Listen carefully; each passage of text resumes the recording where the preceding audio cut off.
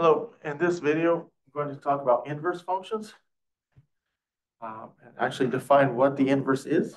Okay, what is the inverse function? Okay, and then we'll look at how to find the inverse of a function. Okay, and then we'll look at how to restrict the domain of an inverse function to make it one-to-one. Okay, so yep, this one-to-one concept is is going to be used here. Okay. All right. So let's first define what the inverse function is. Okay. So let's suppose, right, we have, and using a function diagram. Okay. So we have, let's call this f. Okay.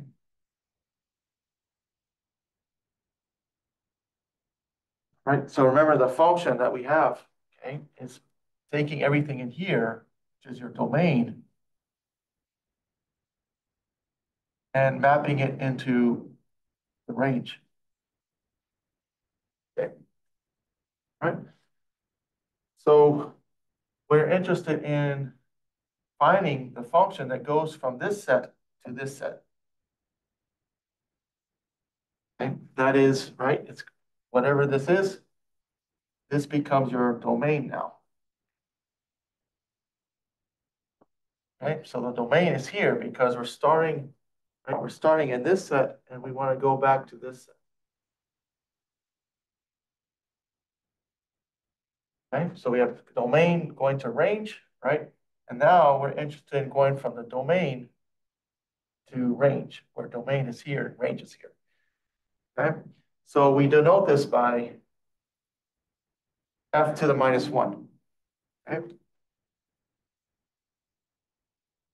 All right, so just for example, okay, let's say we have, okay, let's say there's a point here, or let's say 1. Okay, and let's say 1 gets mapped to 2. Okay, so as we've already learned, right, as you've learned before, right, this is going to give you your coordinate, right? So this gives us 1, comma 2. Okay, so that's part of your, that's what we talked about the relation, right? So right, so 1 is related to 2 here. Okay, so now, right, we're going the other way now. Okay, now if we're going this way, okay, so we're saying 2, right, we're starting here, and I'm going back to 1. So I'll just put some arrows here. Okay, so we're going from 2 to 1 now. Okay, so that looks like this, right? So 2, remember, so that's in your domain for F inverse, and 1 is in your range for F inverse. So what you notice here, okay, so we get 1, comma 2 here, and then we go back the other way, you're getting 2, comma 1. So what's happening is that the X and Y values are switched. Okay, and that's going to be one of the key insights uh, for finding the inverse of a function. Okay, all right. Okay, so in order, so we briefly talked about this before when we started out talking about functions. But in order for the inverse to exist, the function, the original function, right, has to be one-to-one. Okay.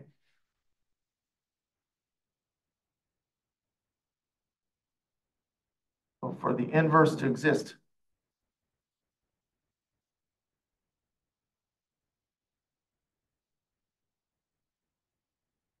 f must be one-to-one. Okay. So let me remind you what that is. Okay. So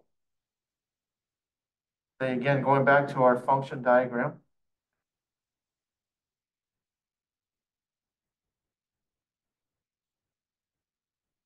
So the idea is that let's say we have some numbers here. Let's just call this 1, 2, 3, and 4, for example. Okay.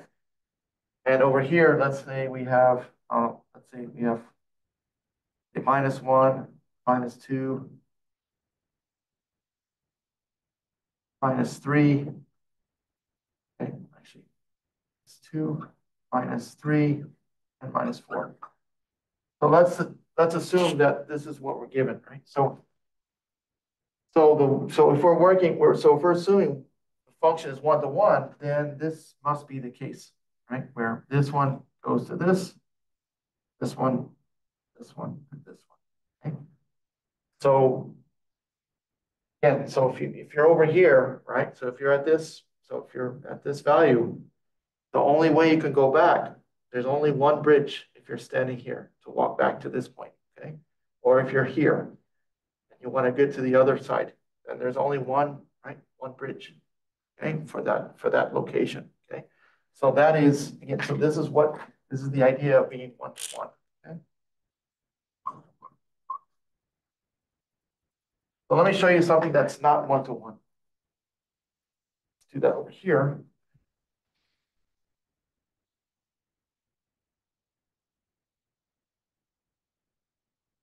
Okay. So this time, let's look at the same set of numbers here.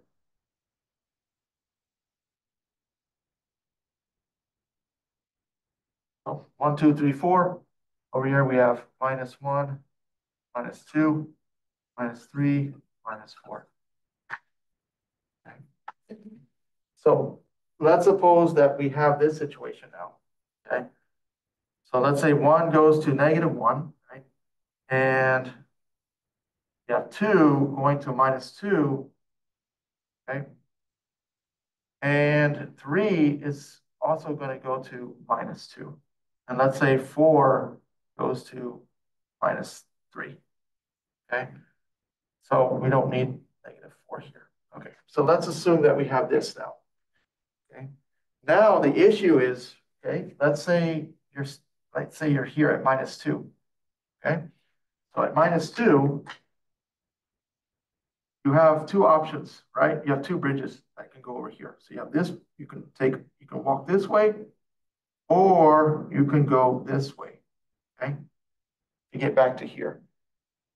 Right? Notice over here you don't have that, right? If you're staying at -2, then there's only one path, okay? To get to that, to get to here. Okay. Here again, you have two paths. Okay. So anytime you see something like this, okay, it's not one to one. Okay. So not 1 to 1. And in fact, right, if you look at the coordinates here, we have 2 going to -2 and 2 going to, sorry, 2 going to -2 and 3 is going to -2. Okay.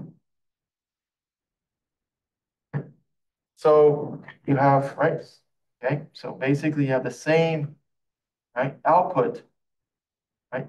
You have same output for two different inputs, okay? Right. Okay, so the main reason why, okay, the main reason why the function has to be 1 to 1 in order for that function to have inverse is because of this. Okay.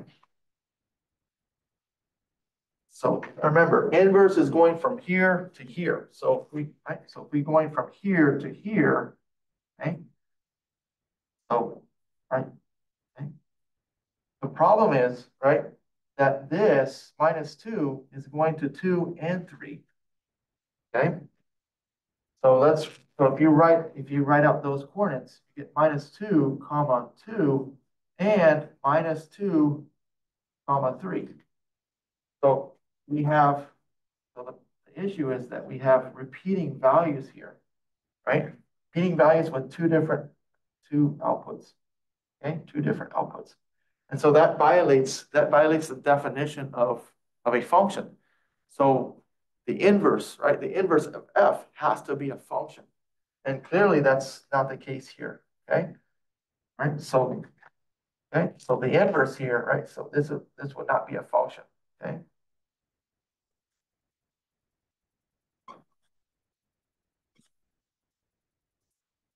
So not a function. Okay. All right. I'll make it a little bit better so you can see that.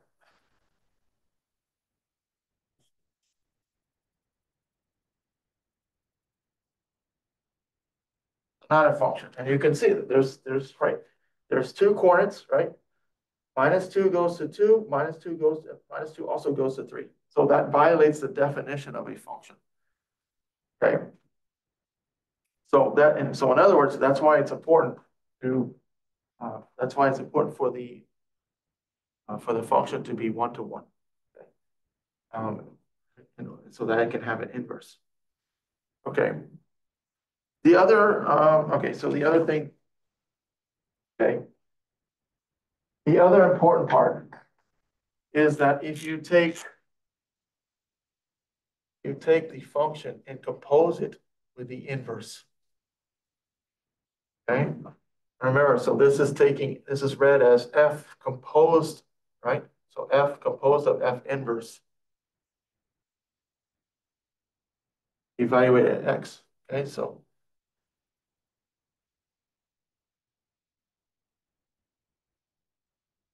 f composed of f inverse. So this is basically this. Right? So you're putting f inverse, you're putting the inverse function into f. That's what this means. Okay, composition. So by definition, if these are inverses, if these functions, okay, so if you have the original function and you have its inverse, then this must be equal to x. Likewise, you take f inverse composed of f, okay, meaning that you're going to put f, okay, into, okay, you're going to take f and put it into f inverse. Okay, so f inverse composed of f, that's what that is. So that's going to be equal to x. Okay. So when I discussed the composition, okay, I mentioned it wasn't commutative, but this is the only time, okay, this is the only time that where f composed of f inverse is going to be equal to f inverse composed of f, and they both give you the value of x. Okay. All right. And let me show you something here. Okay, I'll do that through Desmos.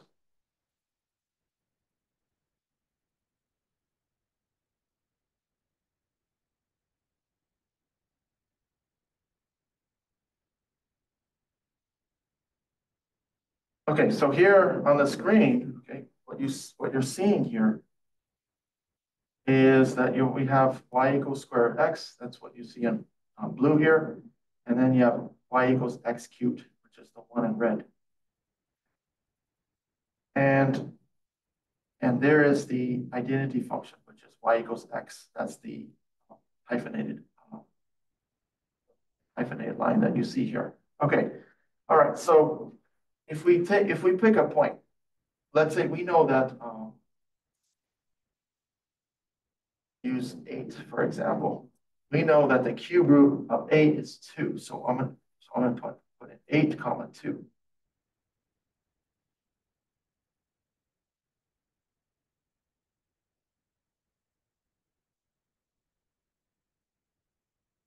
Oh, okay, wait, that's square root. So I meant to put in, sorry, that's x to the 1/3.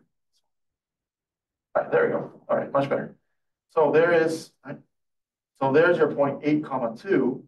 Okay. Now what I'm going to do is I'm going to reverse those. I'm going to reverse the coordinates. I'm going to say 2 comma 8. And that's going to be up here. Okay.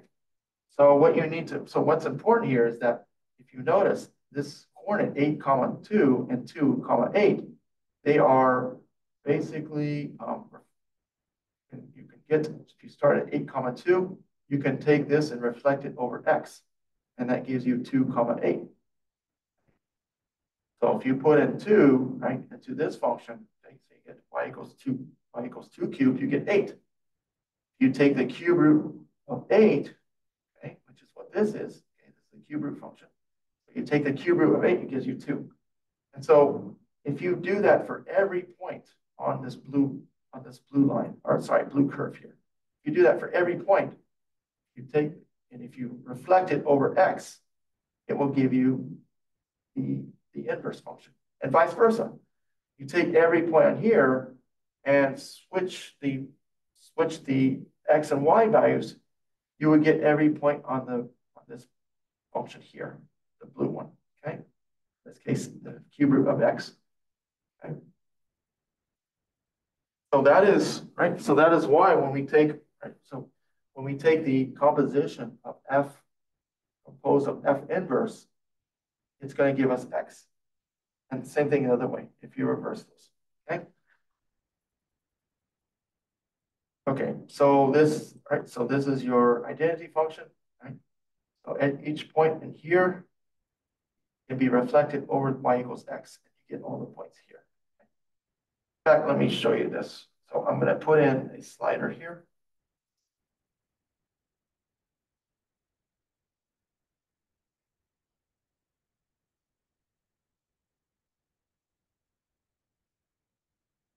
Yeah.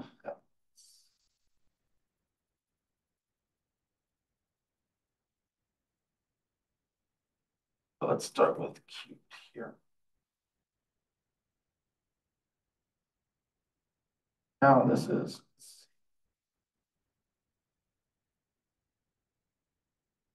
there we go. There's a comma a cubed. Okay, so now what I'm going to do is say first these. This is going to be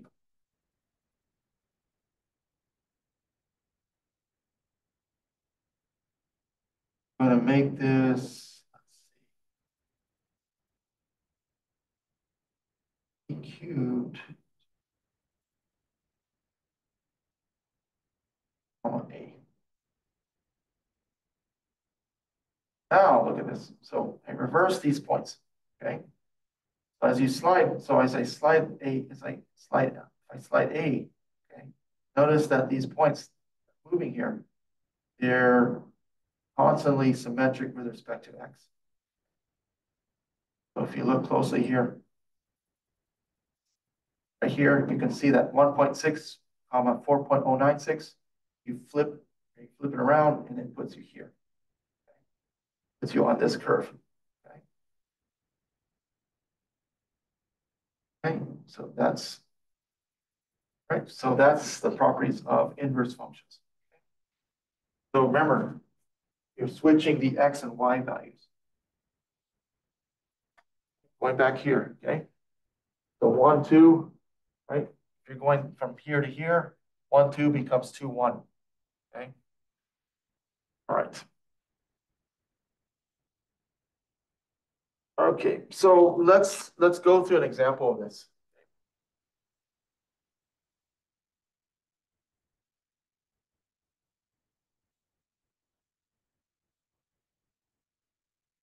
All right, let's say we're given two functions, okay?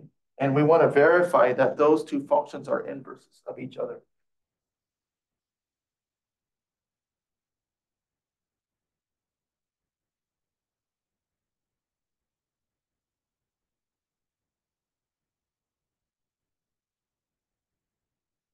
Okay, so let's say we have the function 1 over x plus 2, and have another function 1 over x minus 2.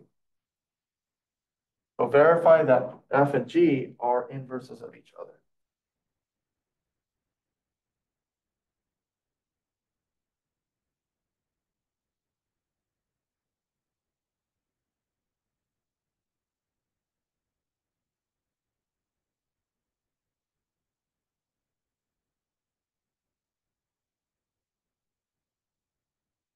Okay. All right. So to do that, we have to check. We have to check these. Okay. All right. So let's first check. Let's take f composed of g of x. So we're going to, so that means we're going to take, okay, we're going to take g of x and plug that expression into f. All right. Okay, so there's my g of x and there's f. So I'm going to take this, right? So this part right here, this is g of x, and we're going to plug that into this x. Because remember, so f, so you're taking g of x and plugging it into here, right? And that tells you that whatever um, whatever that is, so this, right? You're going to replace it by x. So you need to do that there as well. Okay. All right. So this is going to give us, we have 1 over, okay, and I'll put that in a different color here. We have 1 over x minus 2 here. Okay? And then plus 2. Okay, so that is, right, that's what we have here, is this. Again, took this expression, right, this function, put it into there. So we get 1 over this plus 2. Okay. Now we just have to simplify it. Okay, so this is equal to 1 over x minus 2 plus 2. Okay, 1 minus 2 plus 2 is 0. Okay, so we're going to get 1 over x plus 0. That is equal to 1 over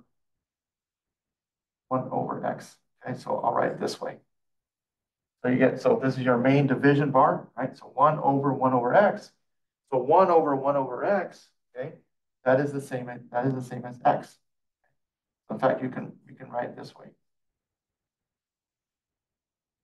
So we take, right? So think of this as 1 over 1, okay, and then you change it to multiplication, and then take the reciprocal of this. So we end up getting x. Okay, so that works. Okay. Now we have to check the other first one. Okay. Now we have to check the second one.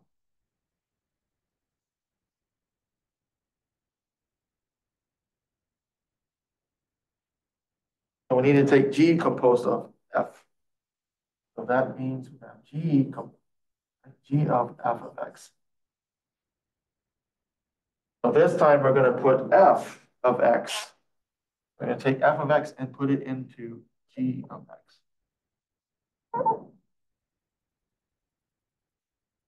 All right.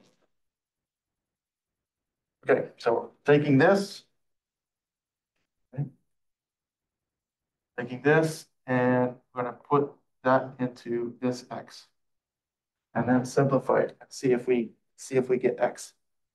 All right, so this is going to be 1 over, and I'll put that in a different color.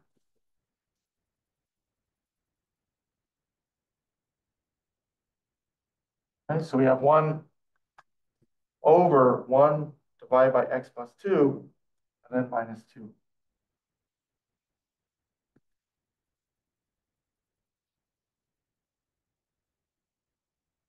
So you can see this, right? So we have 1 over x, so that piece is going to x, and then minus 2, okay? All right, so now, okay, this is just 1 over x plus 2. So right, we can flip this around. So it's 1 over this, which is equal to x plus 2. And so again, if you want to see this, this is just, think of this just like up here. That's 1 over 1. We get 1 over 1 times x plus 2 over 1. And then we have minus 2 out here. So this is going to give us x plus 2 minus 2, and that's going to give us x.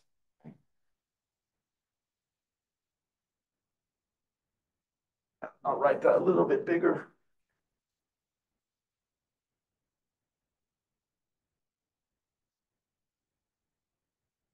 Okay. All right, so for both cases, we end up getting x, which tells us that these, right? This tells us that these must be inverses of each other. Okay? So we can say that the inverse of f is this g of x, and the inverse of g of x is f of x. That's how that works. So we say, so in math, we say that these two functions are inverses of each other. Okay.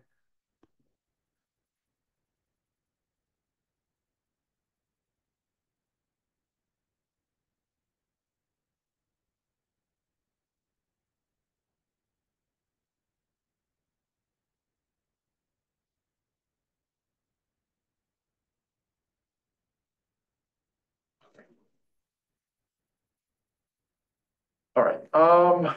Let's see. Okay. Another thing that I need to mention here is that this notation here, okay, it's important to note, okay, that f inverse of x is not the same thing as this.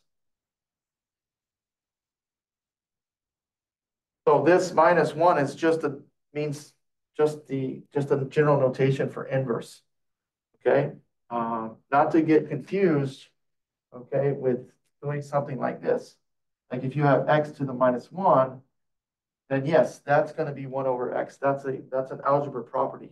Okay, this is right here. You're using this kind of you're using this in a different sense.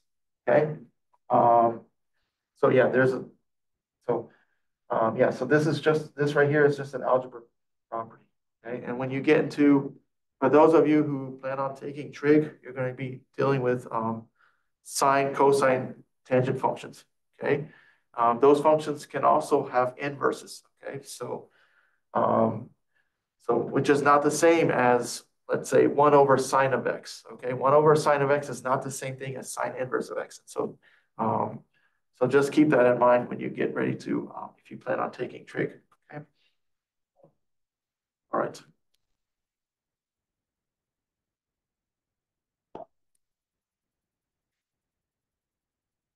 Okay, and I should say not. This is not equal to. Okay, so sorry, forgot to draw the line through that equal sign. So not. Okay, so f inverse of x is not equal to 1 over x. All right, not the same idea. Okay. Okay, let's see. So how do we, so next thing is like, okay, so we can verify we can verify that given two functions, we can verify that those are going to be inverses of each other. But how do we actually, so given a function, how do we actually find the inverse? Okay, all right, let's go through that. But keep in mind, right, that for the inverse to exist, remember that the function has to be 1 to 1. Okay, so let's go over the next example here.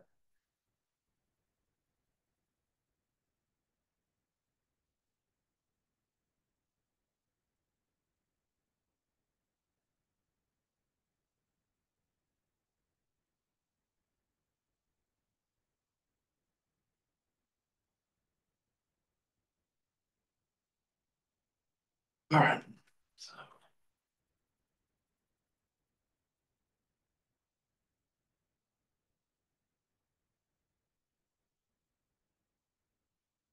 all right. So for this example, um, we're gonna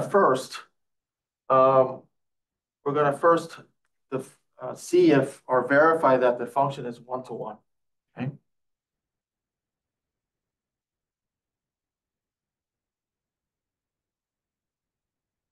Or we can say show that.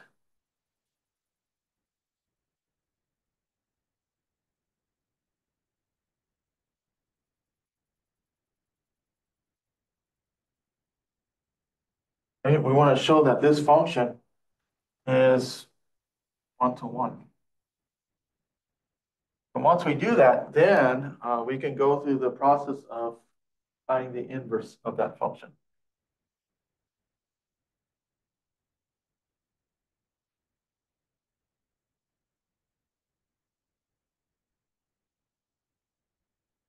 Okay, so let's go through that. Okay.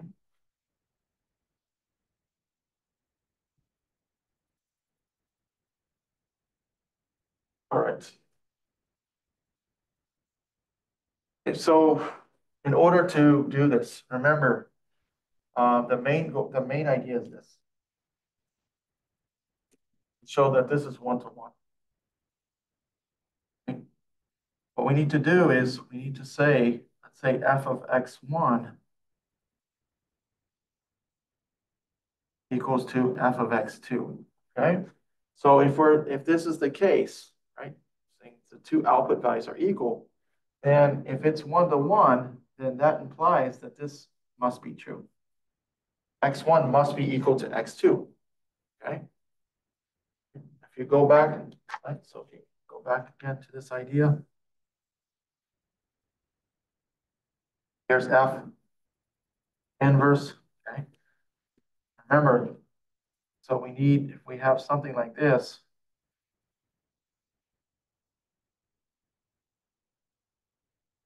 then that has to be one to one. Okay.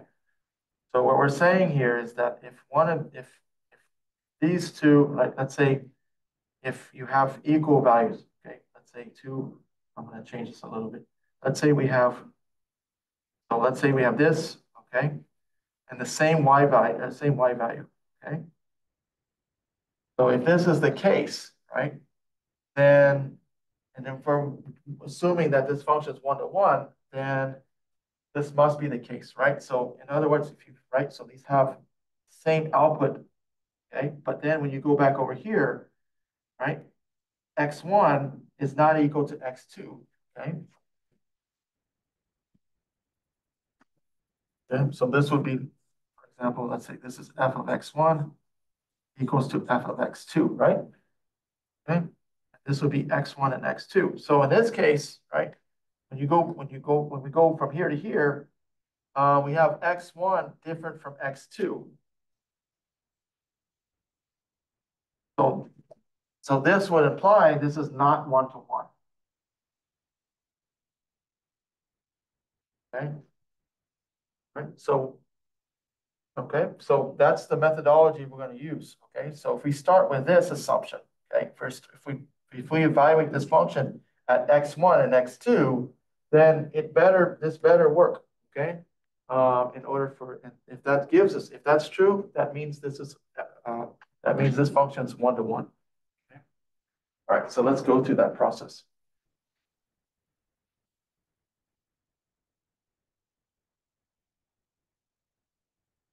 Okay, so starting with this side, okay, so we're going to evaluate the function at x1. So we have 2 over x1 minus 3 and plus 4 equals to 2 over x2 minus 3 plus 4. Okay, so all we did here is just using, right, the definition of function notation. Okay, you're evaluating this function at x1 and then evaluating this function at x2 and setting them equal to each other. Now from here, we need to simplify this, right? We need to see if we get this form. So we can subtract, right? We can subtract. We can move the 4 over, okay? Let's go over here.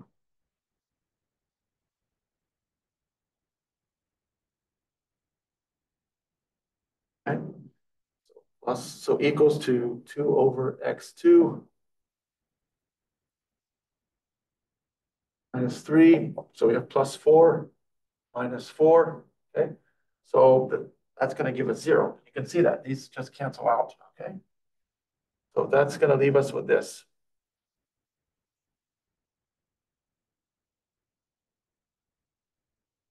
Okay, so we have this. Now we can cancel, right? We can basically cancel out the 2's, right? Right? In other words, just divide both sides by 2. So this cancels out with this. That leaves us with 1 over x1 minus 3 equals to 1 over x2 minus 3. Okay. Now we can cross multiply this. Okay. So this is going to be x2 minus 3 times 1 equals to x1 minus 3 times 1. And again, the minus 3, we can add 3 to both sides. So this is going to be x2 equal to x1 minus 3 plus 3. So we end up getting x2 equals to x1, and that's what we wanted to show. So we start off with this. Start off with x1 and x2, plug them in to the function, went through the algebra, and came out with this. So that basically shows us no matter what 2 points, no matter what 2 inputs we have, okay, it's always going to be this, right? Those 2 inputs must be equal to each other. Okay? And that shows 1-to-1. Right.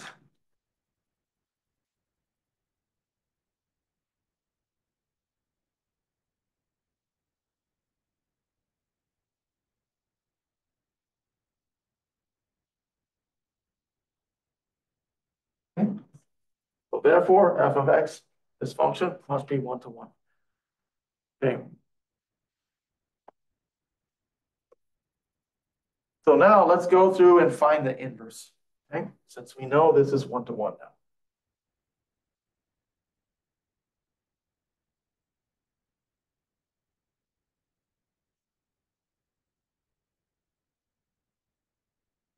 All right. So find the inverse now. Okay, so to do that, we need to, I'm going to let this be equal to y.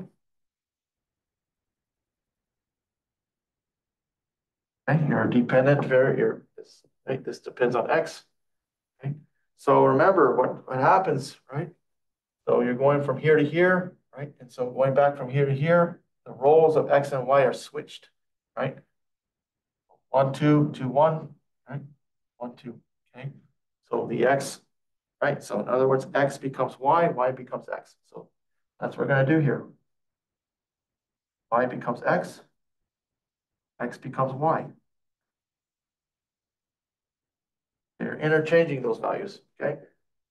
Those variables. And then now we need to figure, now we just, we're going to solve for y in terms of x, okay? So that is a topic in 1.1, right? We're gonna solve for y in terms of x, and therefore we end up getting the inverse. Okay, so let's do that. All right, so what we can do here is, and there's various ways to do this. So I'm going to go ahead and subtract 4 on both sides.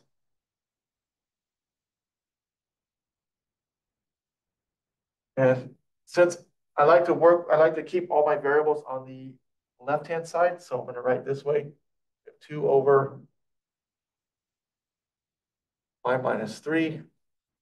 Okay, so that's what we're trying to solve for that, and x minus 4. Okay. All right. So now I'm going to multiply. Right? I'm going to multiply both sides by y minus 3.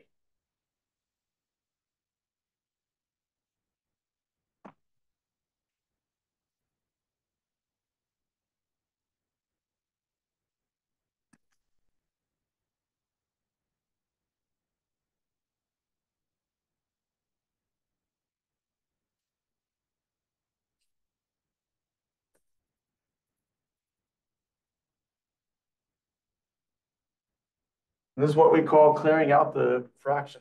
Okay. So we can, right? So y minus 3, so I can multiply both sides. And this will give us on this side, because y minus 3 over y minus 3 is 1. So this becomes 2, right? Or in other words, right, this just cancels out with that. Just think of this as over 1. Okay? And then over here we have x minus 4 times y minus 3. Okay, so we need to multiply all this out. 2 equals to xy minus 3x minus 4y plus 12. Okay?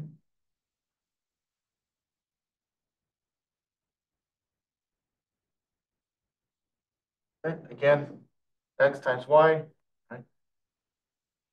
Okay, x times minus 3, that's minus 3x. Minus 4 times y is minus 4y. And then minus 4 times negative 3, right, gives positive 12. So just distribute here, okay? All right, so now remember, we're trying to solve for y, so we're gonna put these terms on the other side because that contains the variable that we're trying to solve for. So this is gonna be, right, minus xy plus 4y, okay, equals to minus 3x plus 12 minus 2. So again, I move this one over, that becomes negative. Positive 4y, move the 2 over, minus 2. Okay? And then we can go ahead and factor out y. This is just 12 minus 2. That's going to give us 10. Right.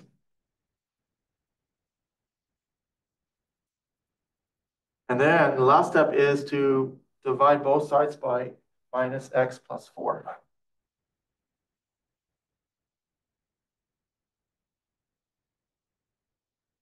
And there it is. Okay. And by the way, this is the same. Okay. This is also equal to, because you can switch these around, right? So this is the same as 10 minus 3x over 4 minus x. So just flipping these around. Okay. And also, just to make sure, you can also rewrite this by taking, if you take the negatives out of both of these. So you have minus 10.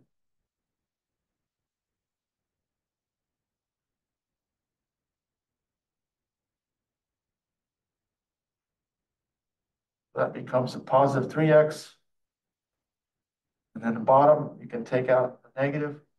That becomes minus 4 plus x. Okay. Okay. And so this is equal to, negatives cancel out. So that's going to be 3x minus 10 divided by x minus 4. Okay. So it doesn't matter which, they're the same. If you have this, that's fine. But I just want y'all to realize that sometimes if you're checking your answer somewhere, like in the textbook, it may have this one, it may have this one, or this one. Okay. These are all algebraically equivalent. Okay. All right.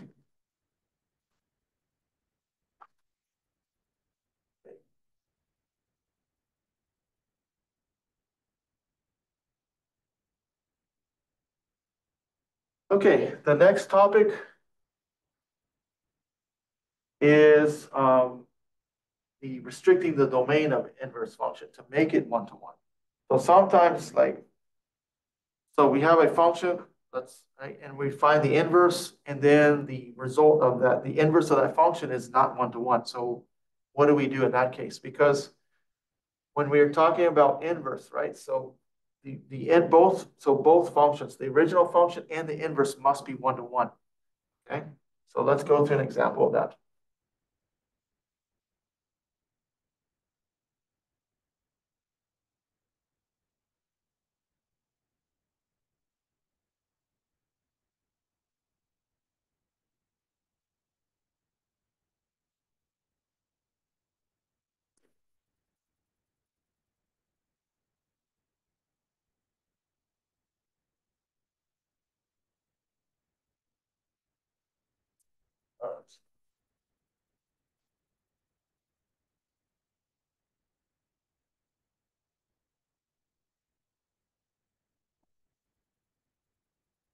All right, so find the inverse of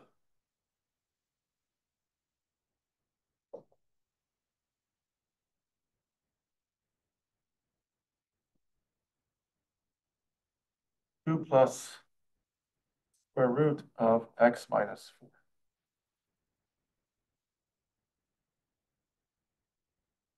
Okay. All right, so let's let's go through this. Okay. All right, so let's call this y. This is just y equals to 2 plus square root of x minus 4. And then, so we're going to switch the x and y. So y becomes x, and x becomes y.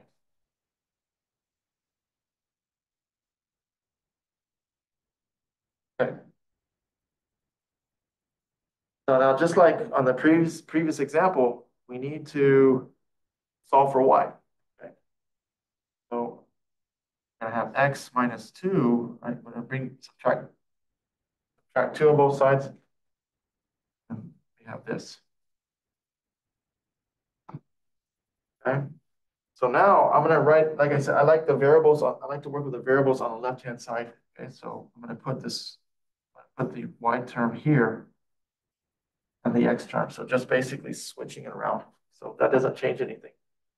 Okay, now how to undo this, right? How we need to solve for y. So what do we have to do to undo the square root? Well, what we have to do is square both sides. Okay.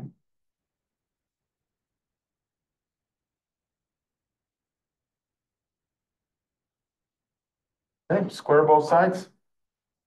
Okay, remember this is the same thing as saying y minus 4 to the 1/2 and then squaring it. So 1/2 right? So when you do this, you multiply these. That gives you 1 minus y minus 4 to the power 1. So you end up getting y minus 4 equals to x minus 2 squared.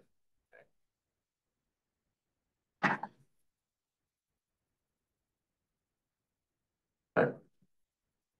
Little review on algebra there. Okay. All right.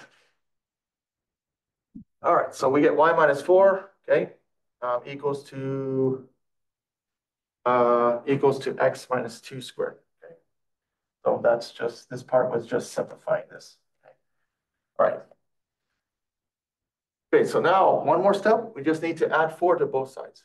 So y equals to x minus 2 squared plus 4. Okay. So if you recall, remember that parabolas, right? Basically this is a parabola, right? So it's U-shaped. So, and if you remember for the way to determine a graph, or given a graph, the way to determine whether it's one-to-one or not is by using the horizontal line test. Okay. So this function, right? It's going to look something like that. Okay. So if we do the horizontal line test, okay, it's obviously not going to pass that, right? So this function is not one-to-one, okay? So we need to make some modifications. All right. So to do that, let's go back and look at our original function. All right. Let's look at the graph of this.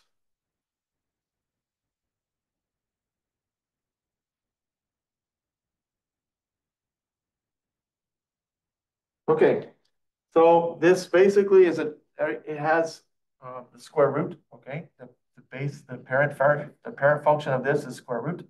Okay, and then it has a transformation here. So you have square root of x minus 4. So that means you have the square root. You're shifting the square root function 4 units to the right, and then okay, because remember this is a horizontal shift, and then you're adding 2, so it's going to be a vertical shift of 2 units. Okay. All right. So we're going to end up getting, so 1, 2, 3, 4. Since we're shifting the square root function over 4 units, okay, and then shifting it up 2 units. Okay. So that's going to be 1, 2. So it's going to look something like this. Just in general. Okay, for that one. Okay, so notice if I plug in 4, I get 0. 0 plus 2 is 2. Okay. Now let's look at the other one. Okay, we have x minus 2 squared plus 4. Okay, so that basically, okay, it's going to look something like this.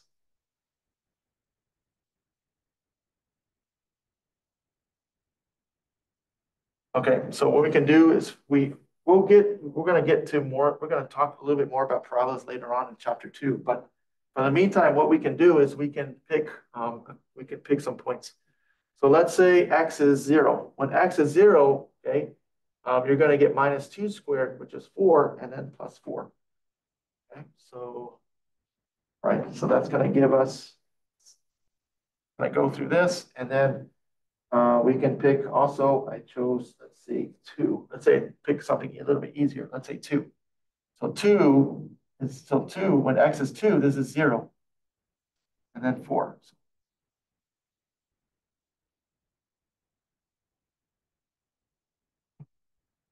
So, and then it's going to go through, right? And then when x is 0, it's going to go through 8. So let's put that up here somewhere. 5, 6, 7, 8. Okay. So it's going to do something like this. Then go back down. It's going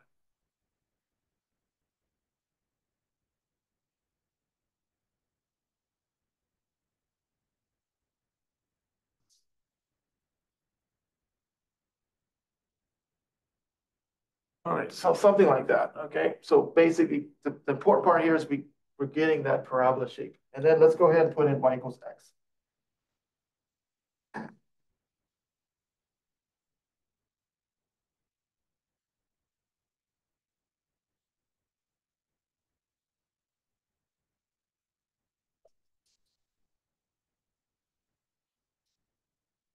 Okay, so here's the issue that we have. Remember, so we have this, right? That's what we're trying to find the inverse of. So if we take this and reflect it over x, we're not going to get this whole part, okay? Okay. So in fact, okay? In fact, we're only going to get this part here, okay? In fact, let's put the coordinate there. Okay. So remember, this was at 4, comma 2, right? Right here, this is at 2, comma 4.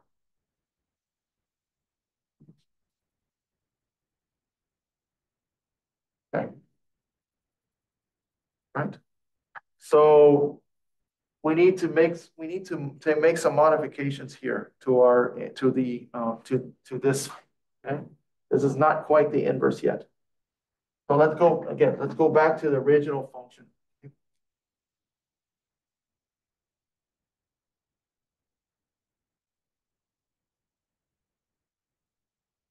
So based on what you see here, right? The domain. Take a look at the domain. Domain is going to be right. But based on what you see here, right, the domain is going to be from 4 to infinity. Okay, so here's the value 4, and okay, here's the value. Oh, sorry, domain 4 to infinity. Yeah, that's correct. Yeah, for this one. So for this function, sorry, looking over this one. So for this one, right? So the domain is going to start 4 and go to infinity, right? Okay. All right. And then the range for f of x. Oh, okay, so this being f of x. Okay. The range is going to be from, okay, 2 to infinity. Okay, right? So 2, right? So what the y values 2, and this continues to increase. Okay, the y values continue to grow. All right, so we're going from 2 to infinity. Now let's go back to this function.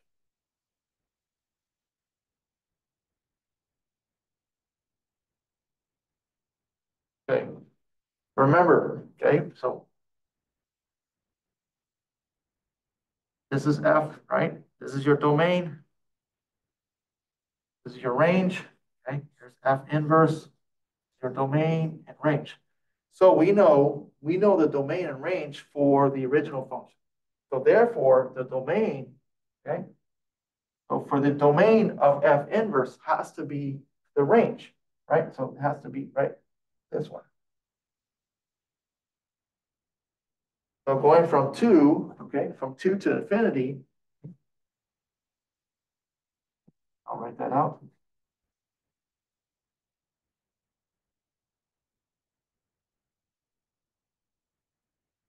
And then the range, okay? So remember the range, the domain becomes the range in the for f inverse in the okay, and the domain becomes range for this one. So the range is going to be whatever the domain of was here, which is from 4 to infinity. Okay, look at that. So that tells us, right? So what this is telling us is that we don't want this whole part. Okay, so the domain, okay, so first of all, the domain is going to be for this function, right? It's going to be from 2 to infinity. So we can go ahead and take that part out. Then that leaves us with a range, right? So here's y value 4 to infinity. So there it is. So that's essentially what we need. So, right? So our f inverse is this inverse function of this one. And with the domain, so we need to state the domain and the range is here. Okay, so so we only need to state, so it's good enough to only state this part, okay, the domain. So these two, right, these two have to go together. So if you don't have, right, so if you don't state the domain, then this technically is not it's not one-to-one. Okay, so now by right, so this is what's called restricting the domain for the fn for the inverse function. By restricting the domain, now you can see that becomes one-to-one. So both of these are right. So both of these you can see are one-to-one. Therefore, they're inverses of each other. That's how that works. Okay? Very important if you're going to calculus. There's some other interesting properties here also.